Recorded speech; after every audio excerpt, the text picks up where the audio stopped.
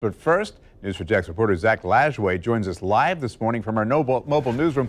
Zach, I know over the weekend you were talking about the fact there was a scramble to get some of those SunPass monitors, and some places have sold out.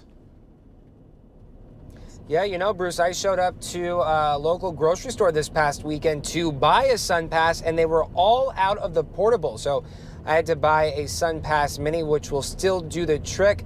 But to give you a perspective on how busy things are on 295, we're headed south. You can see the town center is to our right. So we are approaching JTB, but you can see traffic is thick. So we're still a little ways from where those express lanes start.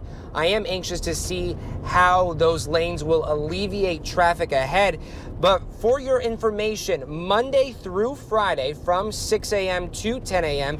and again starting at 3 p.m. to 7 p.m., drivers who access these express lanes will be charged a minimum toll price of 50 cents. Now that amount could fluctuate depending on traffic. In order to travel in these lanes, drivers will need to have an active and properly mounted SunPass or a transponder from another toll authority, such as Peach Pass. Now, that's just an example. You'll want to check with your toll authority because not all will work. Only 2-axle vehicles will be permitted to access express lanes. You can buy SunPasses at sunpass.com and some major retail stores throughout Florida. The SunPass Portable will cost you $19.99. That's the one that grocery store that I stopped by this past weekend was sold out of.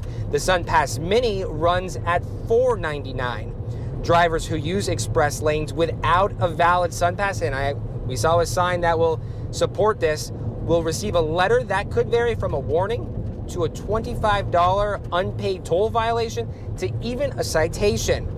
Now, transportation officials tell me they anticipate other portions of this project, like express lanes in the town center area, which we're driving through right now, which could be actually what these construction workers are working on as we speak, are expected to open this fall. So